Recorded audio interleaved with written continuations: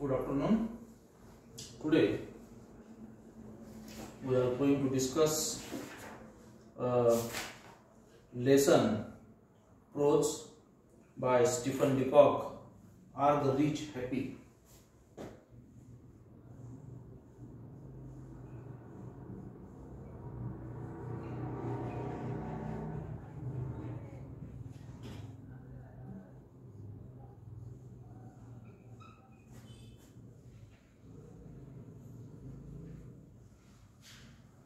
By Stephen Leacock. This one is the short lesson by Stephen Leacock, Stephen Butler Leacock, who was born in 1869 and died in 1944.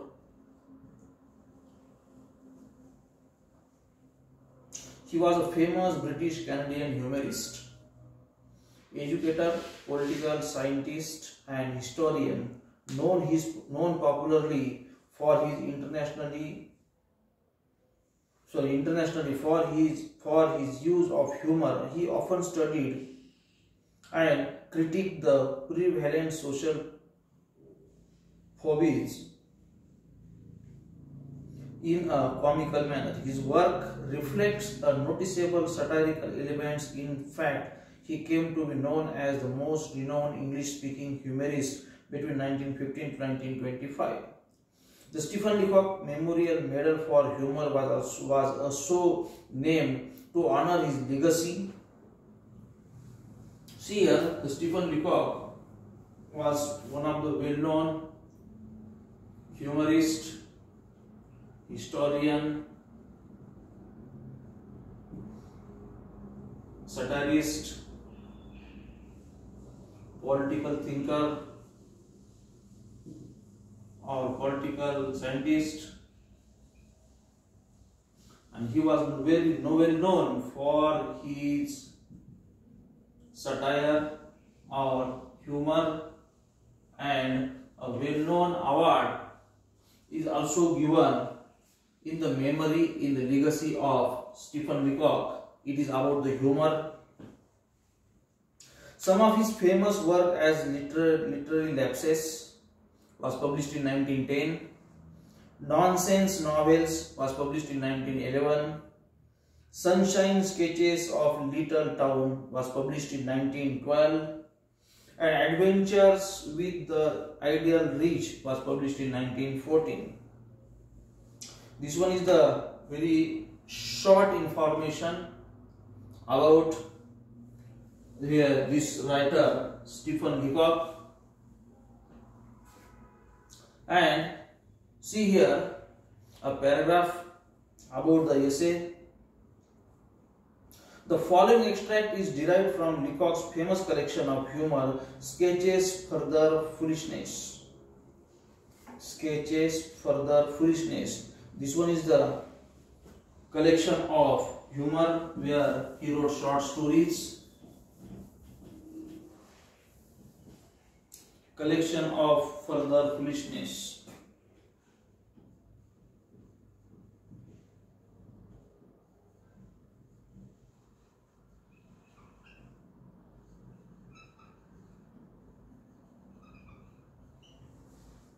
It was published in 1916,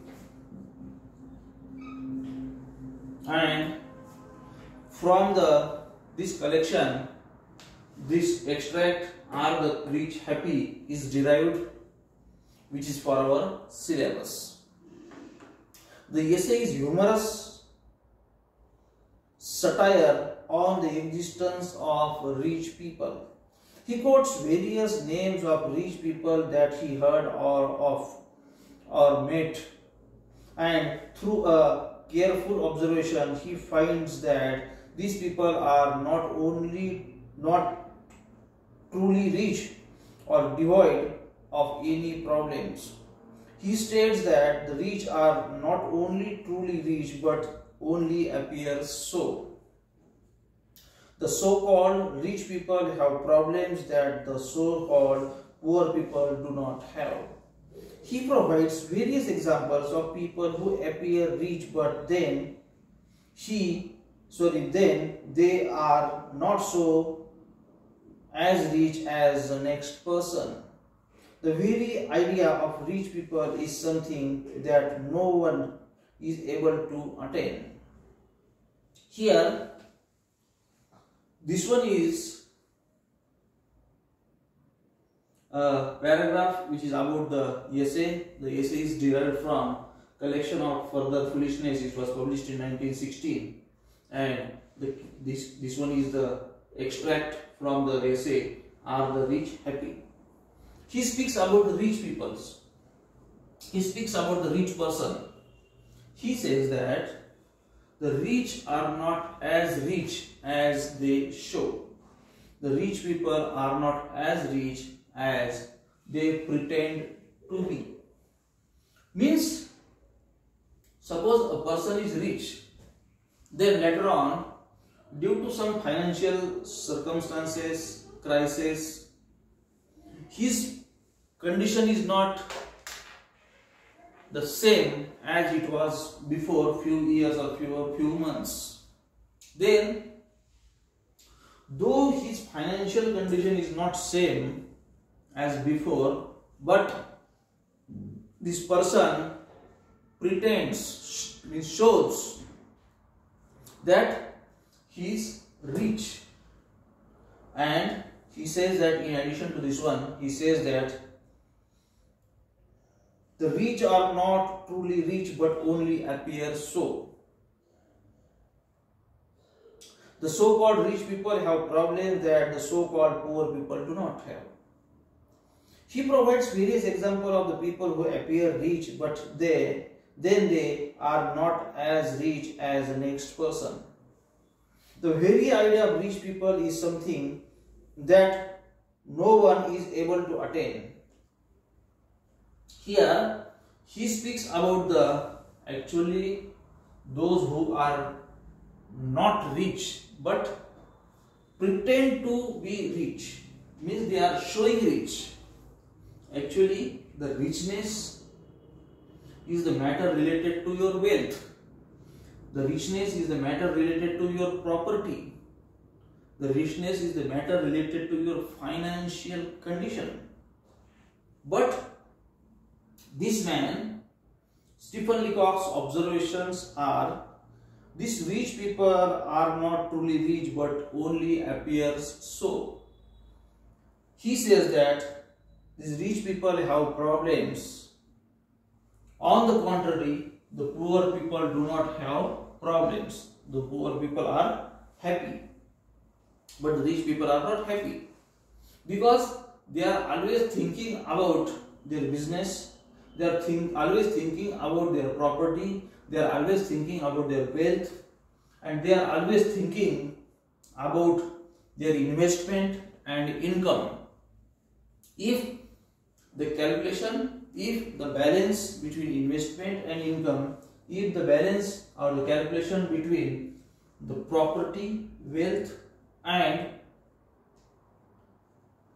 its return is, suppose there is imbalance, then there are crises in financial condition of these people. So he says that the rich people are not truly rich but only appears so. But on the contrary, the poor people are happy, but the rich people are always in crisis. The rich people are always struggling hard. And while concluding, or while speaking the same, he says that, let me admit at the outset that I write this essay without adequate material. He says that I write this essay without adequate material. I have never seen any rich people. Very often I have thought that I have found them, but it turned out that that it was not so. They were not rich at all. They were quite poor. They were hard up. They were pushed for money. They didn't know where to turn for $10,000. See here, he speaks about the problems of rich. They didn't know where to turn for $10,000. Means they are in need of the money. Then they didn't know from whom to borrow the money, from whom to get the money, and this type of the condition, if they are in the life of the person, then he says that his life is not peaceful. I have examined this same error has crept in. I had often imagined from the fact of people keeping 15 servants that they were rich. I had supposed that because a woman rode down in a limousine to buy a $50 hat.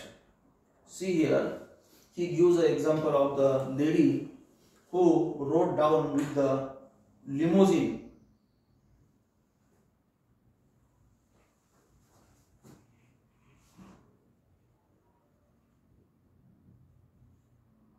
Limousine is car. It is very costly one. Considering the international market, its rating is at very high. And here the lady suppose rode down or travels with her limousine to buy a hat of the $50. She must be well to do, not at all. All these people turn out on the examination to be not rich. They were cramped. Means they are not comfortable, they are uncomfortable or small or the restricted. They say it themselves, pinched, I think is the word they use. When I see a glittering group of 8 people in a stage box at the opera, I know that they are all pinched. The fact that they ride home in a limousine has nothing to do with it. Suppose a person goes somewhere in a rickshaw, in a taxi, in a limousine, or in the other type of the vehicle or the car. Then the other people who were present at that moment don't have any business about your travel, about your vehicle, about your car, about your jeep, about your taxi.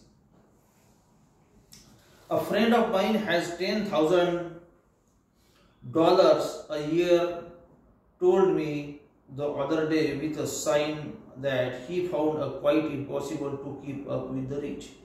On his income, he couldn't do it. A family that I know who have $20,000 a year have told me the same thing.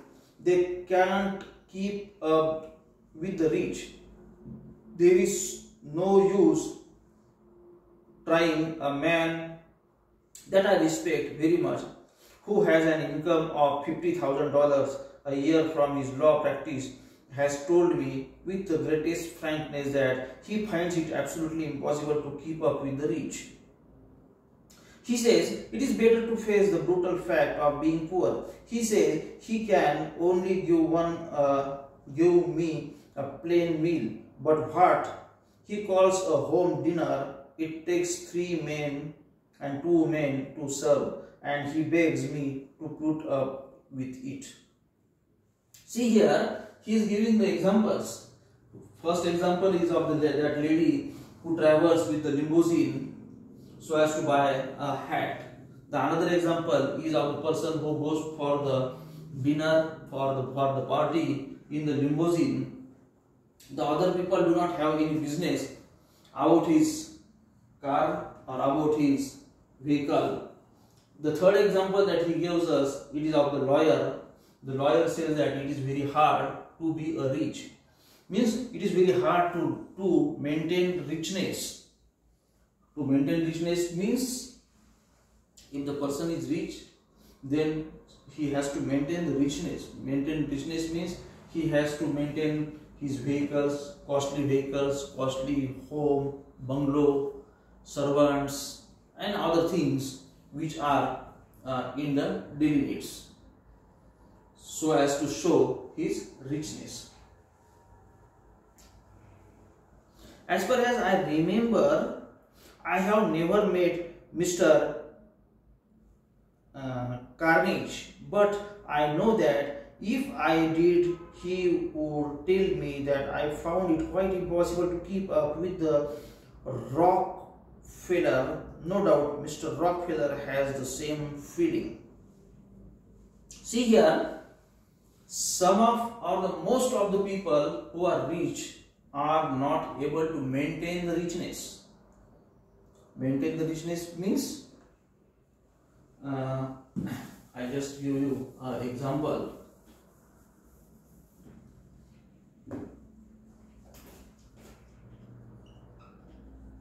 Original rich and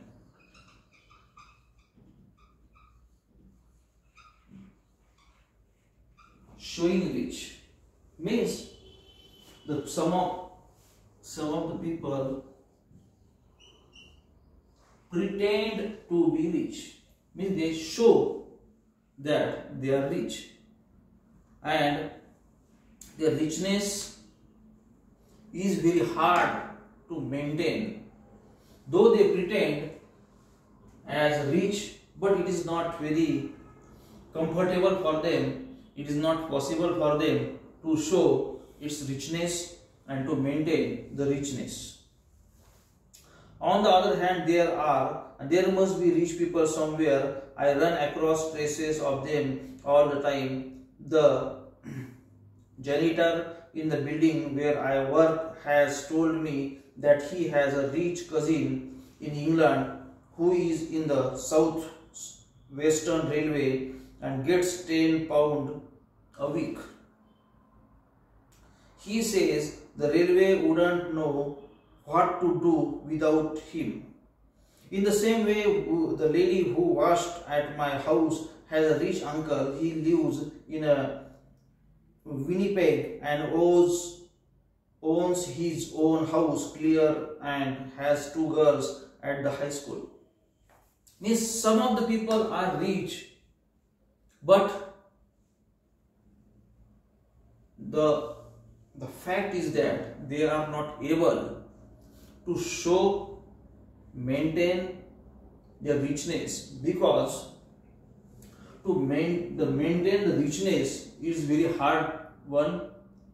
And suppose a person wanted to maintain his richness, then the person has to maintain a car, the person has to maintain a big bungalow or a house, the person has to maintain costly furniture items in home and costly food at home, the servants at home. Such things are there, and with such thing or with lot of things or with this number of things, it is not possible to maintain the whole work to be rich. Then such people comes in the category showing rich. If they are not rich, actually they are rich, but in the circumstances, due to the financial crisis, due to other conditions, they are not able to maintain richness, they are not able to maintain or show richness, and they are showing rich, they are pretending to be rich. Such type of the condition is there. Then last paragraph, but these are only reported cases of richness. I cannot vouch for them myself. When I speak therefore of rich people and discuss whether they are happy, it is understood that I am merely drawing my conclusion from the people whom I see and know. My judgment is that rich undergo cruel trials and bitter tragedies of which the poor know nothing. See here, cruel trials and bitter tragedies. Such type of the condition, the ups and downs are in the life of the rich peoples are there because of the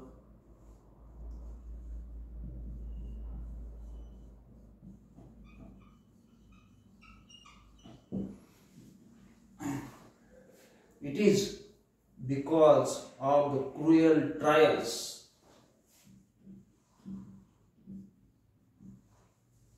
and bitter tragedies. The cruel trials and bitter tragedies are in the life of the rich people, but on the contrary, poor do not know anything about such things, do not know these trials and tragedies, whether it is cruel, whether it is bitter, whether it is harmful, whether it is a time consuming, whether it is expensive, whether it is helpful, whether it is easy. The poor are very long and very much away from such things or such experiences. And if cruel trials are not in your life, bitter tragedies are not in your life, then your life is happy. If the life is happy, then it must be poor. Such type of the examples that Stephen Leacock gave us here, and this one is the half portion of the lesson, 50% of the lesson. Remaining 50% of the lesson we will conclude in the next lecture. Okay? Thank you.